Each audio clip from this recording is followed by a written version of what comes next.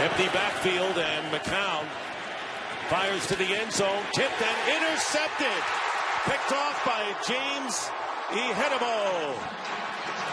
And the loose ball, not sure whether Ihedigbo was down or not, but there might be yet another turnover on a fumble.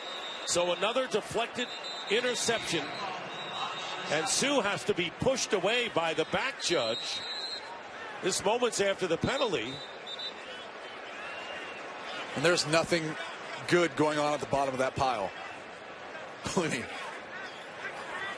This is how guys make a living, so they'll do whatever they can to get that football on the bottom of that pile.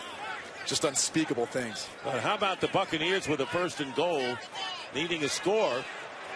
Well, I'll tell you what, I don't like the play call and the decision and all of that.